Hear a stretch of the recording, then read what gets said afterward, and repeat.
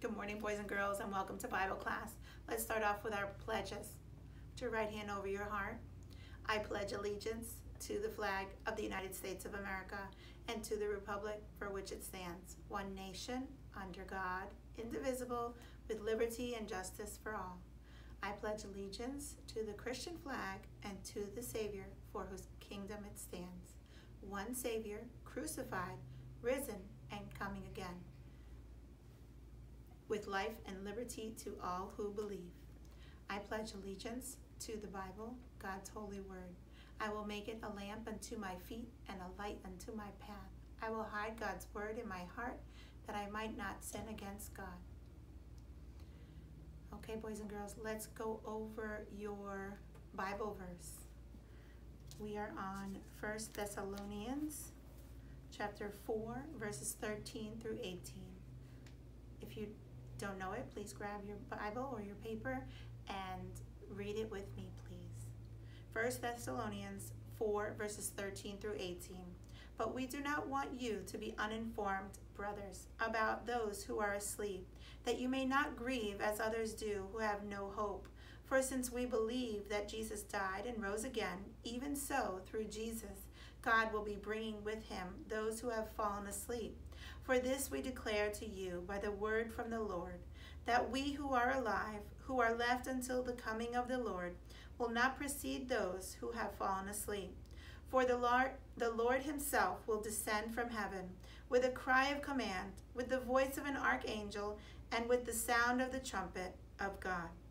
And the dead in Christ will rise first. Then we who are alive, who are left, will be caught up together with them in the clouds to meet the Lord in the air. And so we will always be with the Lord. Therefore encourage one another with these words.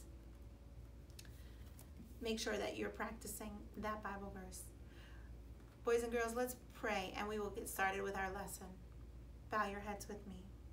Dear Heavenly Father, Lord, we thank you so much for this day. We thank you for waking us up and giving us a new opportunity to learn about you and your word. Lord, we ask that you watch over us today, that you not only keep us healthy and safe, that you not only watch over those who are sick and suffering, but you be with us today. Be near us. Help us to know that you are close and that we can come to you with anything, with our fears, with our anxieties.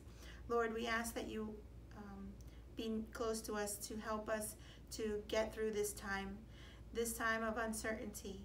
We know that we cannot be together in one room as a class, but we know that we are all together in spirit. We know that we will one day be all together with you in heaven. Lord, bless our day. Help us to be encouraging to one another and help us to stay connected with each other, Lord. We know that even though that is difficult, we can still be connected. We can still try hard to love each other, to show kindness and compassion to those around us. Lord, we pray all these things in your precious name. Amen. Boys and girls, get ready for our new Bible story.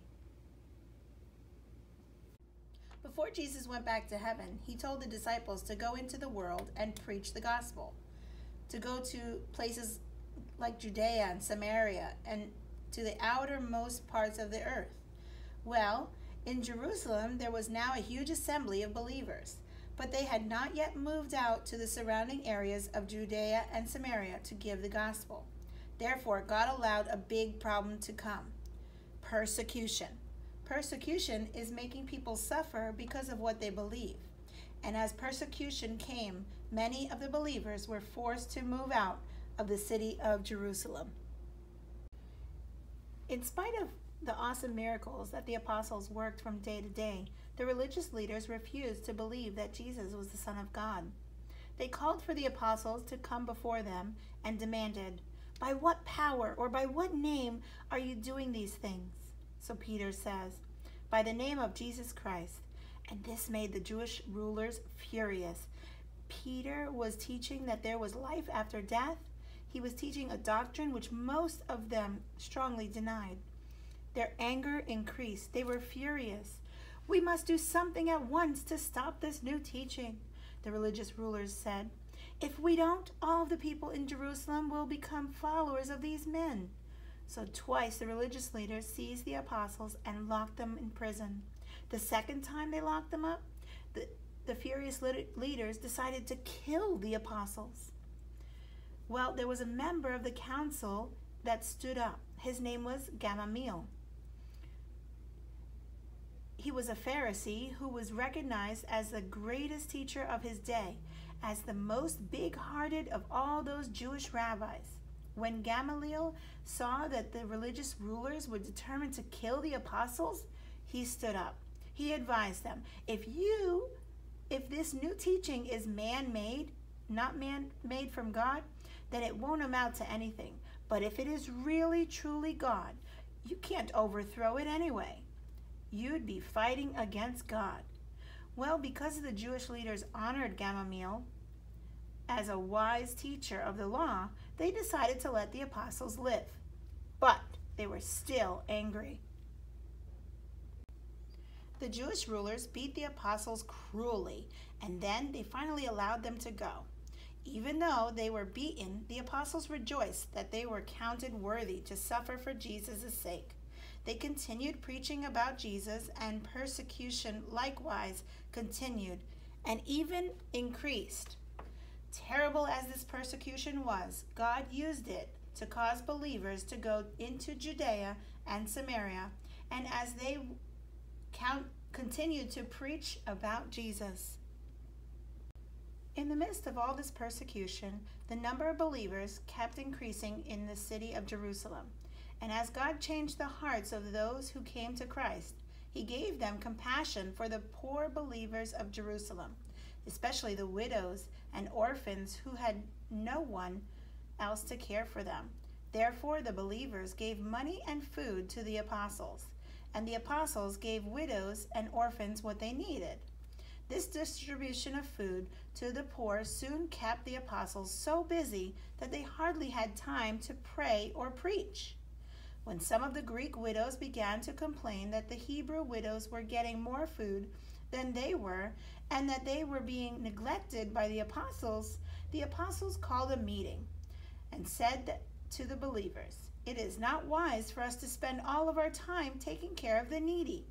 We must have time to pray often and to preach the gospel. Select from among you 7 wise, honest men who are filled with the Holy Spirit, and let them do this work of distributing food to the poor. Then we apostles will have time to study, pray, and to preach God's word." The believers liked this idea, so they chose 7 faithful men to look after the poor. The 7 deacons, as they were called, were brought to the apostles, who laid their hands on them and prayed God's blessing on their work of assisting the widows, the orphans, and the poor.